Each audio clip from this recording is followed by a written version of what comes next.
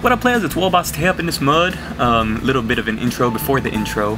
I'm going to be doing a transfer tutorial today on how to do transfers. And the models and the armies you most likely will want to do these on are armies that have very clean, straight lines, like this Bretonnian Knight. You also would probably want to do it on Eldar, Imperial Guard, Space Marines, anything that have really strong, clean iconography and heraldry. So today I take you through everything that I went through to get these transfers off the paper onto the model. And one note I do want to make is that if you're doing knights or if you're doing anything that's going to use transfer work, do not glue anything on that's going to obstruct the view of what you're painting. Or what you're putting the transfer on. For example, I should have kept this knight off until I did the transfers on the horse, because when I tried to put them on, I didn't realize I'd already glued the knight to be sitting in this position where its foot is already forward, so I have to do a lot of weird adjusting, and there's a chance that you might tear your transfers if you do that. And while they're not expensive by any means, it's just, you know, a hassle to have to do that. So I hope you guys enjoyed this video. The reason why I chose to do make the shield look like this is because that little Bretonnian symbol on the left, the fleur-de-lis, and then I decided on this side of the shield that he was in 2 defensive campaigns so far, or errantry wars. So that's why he's got shields there instead of swords. He was defending his realm. And under that, in my micron pen, I wrote specific deeds that this knight has done to protect his land. So, fun character. And stay tuned to the end. I show you a little size comparison with this and an unpainted Fireforge miniature. But this is a little bit of a detail shot, so you can see how bad my little swirly scrolling work is. But enjoy these figures. I had a good time painting it. I just wish they were a little bit more dynamic looking and a little bit more realistically scaled. But if that doesn't bother you, then hope you enjoy this video. All you Bretonnian players out there, or people who've been asking me for a Bretonnian video, this one is for you. What up, players? It's Wallboss Tay up in this mud. Today we're going to do a little how to apply Bretonnian transfers tutorial. So the things you're going to need are Bretonnian Knight, ready for some transfers. Ard Coat Gloss Varnish. I'm using the old gloss varnish, but if you've got the new Ard Coat, then I think it's pretty much the same thing. Lamian Medium, whatever that is. A clamshell from a fine cast or other plastic container from models. Some paper towel. I decided to just recycle my wet palette paper towel. And a little bit of water. And of course, you're also going to need transfers and a hobby knife. So, first things first, we are going to pour some water into our clamshell. It's just like we're making a palette, a wet palette. And we're gonna put our little napkin inside. It's all soaked up. As you notice, I put in a little bit more water than I usually do, so we are making the palette like really soaked through. While that is getting ready, the yellow and red I looked up in my Bretonnian source book, Knights of the Grail, for Warhammer Fantasy Roleplay 2nd edition. It says that yellow and red, the symbol is the yellow or red dragon down here, and the territory is called Baston. So I'm going to use my hobby knife to cut out a red dragon and a yellow dragon. I got to make sure that it's the one facing forward, because the red I'm going to put on the yellow shield of the horse, and the yellow dragon I'm going to put on the red shield of the horse. So,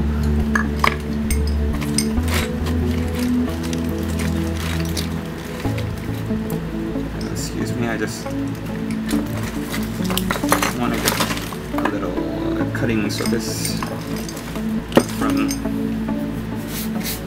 Ooh, messy. Okay, So, here we go. Let's zoom out a little bit. And, alright, so I'm going to be getting one of these left-facing dragons. So I'm just going to cut here. You always want to use a cutting surface, whatever that is for you. Some people have, like this is a Gale Force 9 cutting surface. Or cutting, I think they're called like mats, cutting mats. Oh, my air conditioning went out. I need to turn it back on.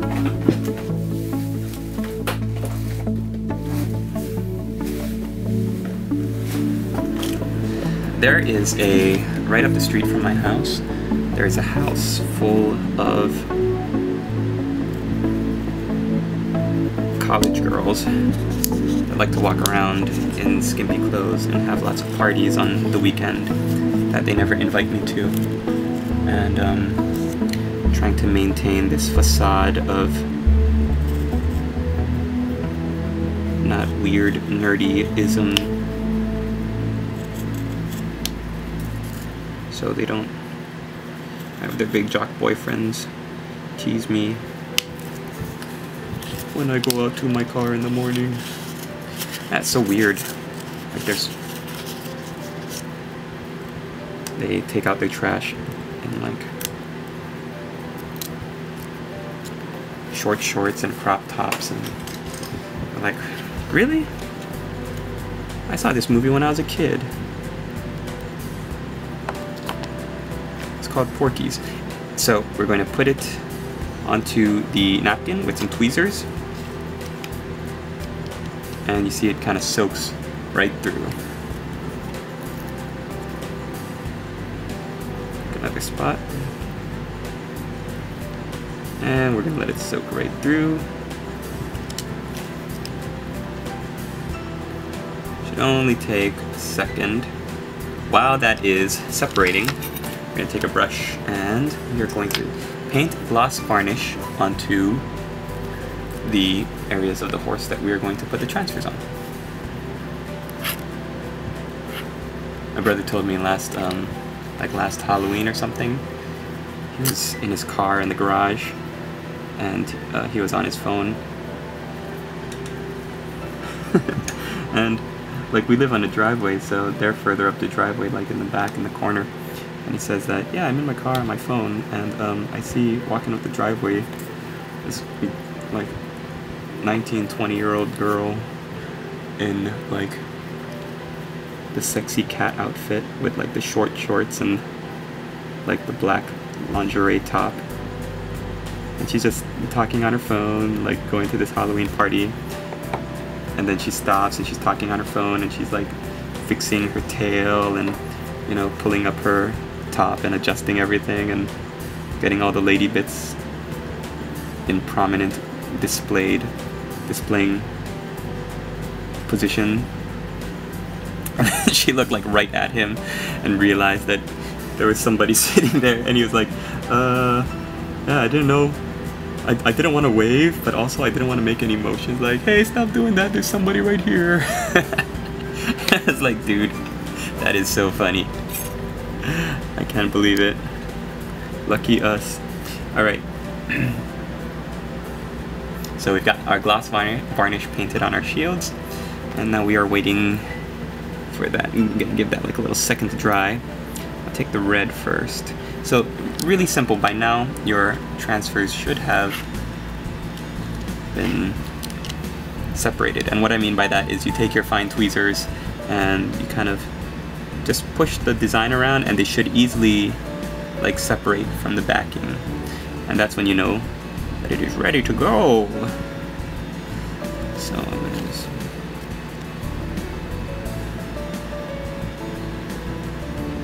get a good grip on it with the tweezers and lump it right on top. I like to try to aim for the middle of the transfer to get where the middle of the design is supposed to be. Everything else can move around, but I'm going to make sure that the middle of the design kind of sits where it's supposed to be. You want to aim for that. Okay, then let's get the other piece. is here. I used to never like transfers. I just thought they were really just bad looking. And then I realized that I couldn't freehand to save my life. So I had to. Okay, the good thing about the glass varnish is that for something like this where you're gonna have to move it around, the glass varnish is there underneath to help you. So you take your brush and you just smooth it over. You don't want it to set yet. So I'm gonna take a little bit of water, keep the thing moist, and move it over if I can. Oh, come on, transfer, don't set there.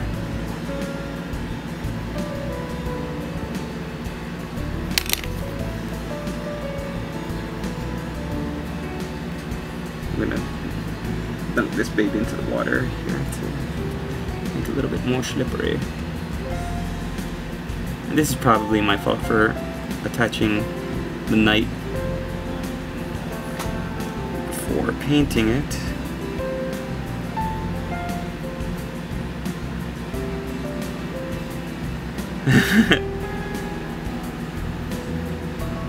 See, now I'm thinking about my neighbors.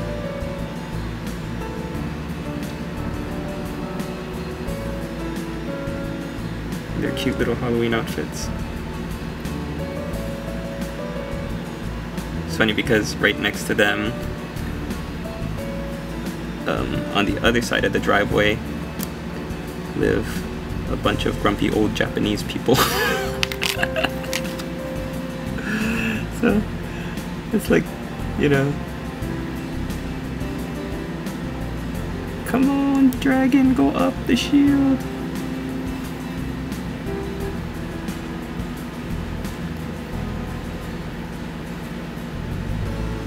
This is ridiculous.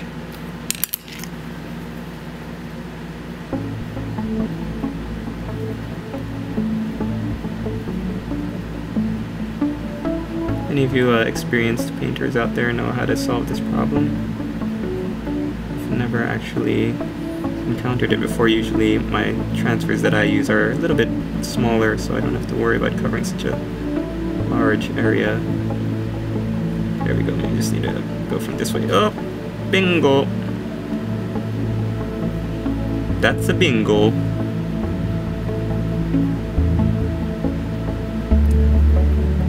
I just went from the top and pulled it down like that.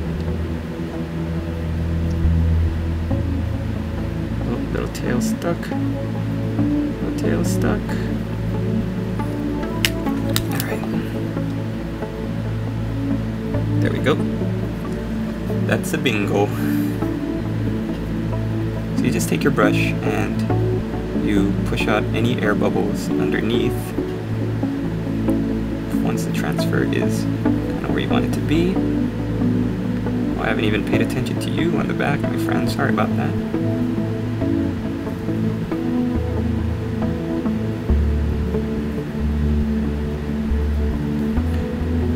I'll let this dry for just a second, and then we're gonna put the Lamian medium over it. What is this Lamian medium? Who knows? I'm reading my How to Paint Miniatures book to help me out with this. So it says, carefully pick up the transfer, put it on. Once you are happy with the location, smooth it out, and then use a small piece of tissue to dab it dry. Finally, paint over it with Lamian medium to mat the area down and seal the transfer. So I don't have any dry tissue handy. Okay, I'm back, and I got some tissue paper. So we're just gonna dab it a little bit. Dry. Yeah, and you see how the transfer, because it's printed on plastic, it's got a very shiny, glossy finish to it that doesn't match with the supposed cloth of what it's supposed to be printed on. Actually, I don't know, would this be On cloth, what are these shields on this horse parting supposed to be made of?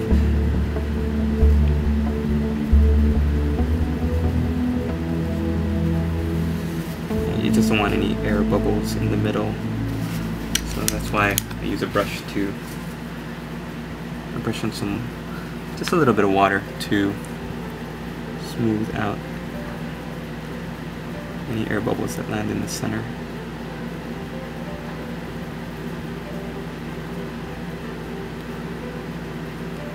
Right, and Lamian medium. Why do they have to name it that? It's so stupid. What about the Lamian vampires makes you think that it's okay to call your matte medium Lamian medium? It doesn't make any sense. GW, that is a stretch. XV88 is a stretch. Balthazar Gold. It's funny. The character's name is Balthazar Geld. He's a gold wizard for the Empire. I get it. It's funny. Still, it's a stretch. Okay, so the matte medium is supposed to take away the shine. It's supposed to be like dull coat, I guess.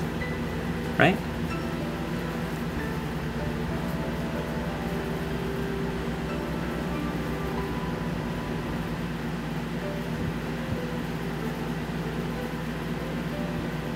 There's still this weird air bubble inside.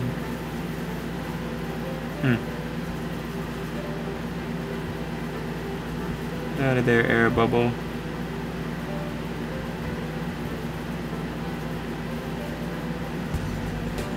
Okay, the final step that I like to do to just make it look a little bit more in tune with the rest of my miniature is I'll let this dry for about an hour or so, just to be on the safe side, and then I'll come back with some lighter paints, like for example Mephiston Red, or Irio Yellow, or Flash Gets Yellow, and then I'll just highlight a little bit. So actually a good way to wait would be to do the opposite side and possibly work on the shield, because the shield I don't know if I'll have enough little dragons for it, so I'll see what else I can do for that. And yeah, we'll come back in just a little bit and finish this transfer tutorial up. Okay, so the last part of this transfer tutorial I'm going to do is after the transfer has dried, pretty much, on your background, what to do to make it blend into more like your paint scheme. So what I do is I take the highest highlights, so for this case Irio Yellow and Flash Gets Yellow, and I will slowly build them up on the transfer itself. Really slowly, kind of taking to, just like if I were to highlight this on a normal model, if this were a highlight on a normal model. So I kind of follow the general bone structure of this dragon here.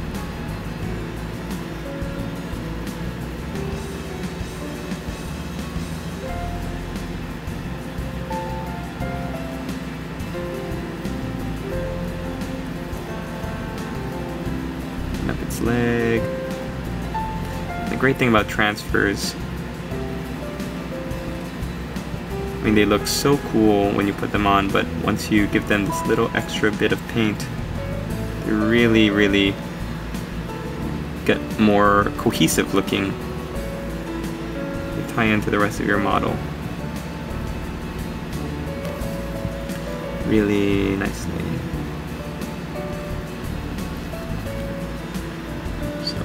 That. I'm gonna let that dry for a second.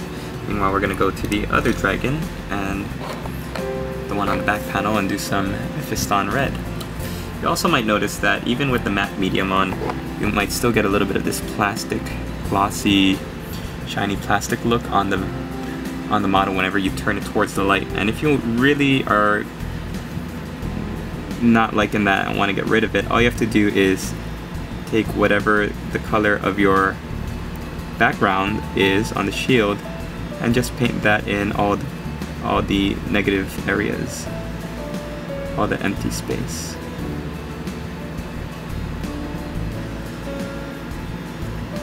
So this one is kind of tricky because the actual transfer itself is a lighter color than the brightest color that I use for the background, so it has a opposite effect.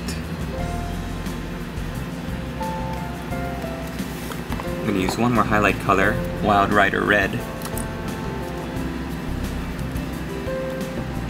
Hopefully this will pick it up just a little bit.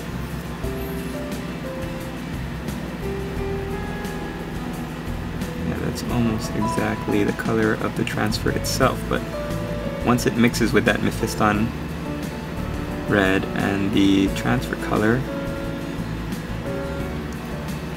that blend makes it look really nice. And let me show you just what I mean. If you really can't stand that background shine, then I'm gonna take some Aerial Yellow, and all you gotta do is make sure it's thinned down, and then just paint around your transfer. I actually saw this in a White Dwarf article for a Tale of 4 Gamers article a long time ago, back when the Stompa was released, a couple years back. I thought that's brilliant. I hadn't thought of doing that. So let me know if you guys have any tips or tricks for applying transfers.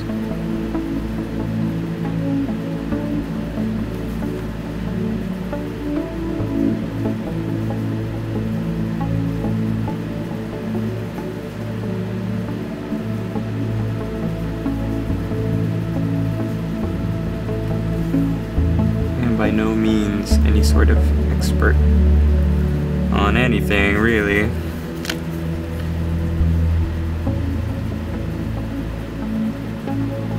But I do like the way transfers look.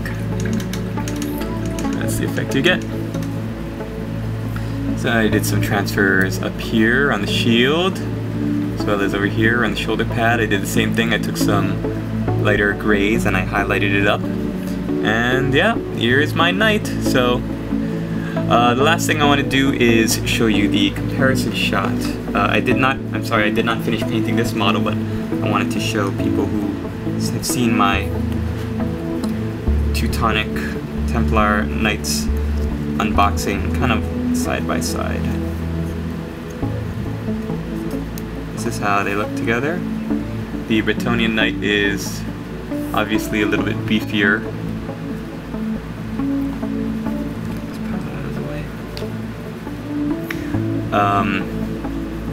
But I still like the younger knight, or the smaller looking knight, younger, like a little kid. Even though he's less beefy, I like the look. It looks more realistic. Like, look at the horse.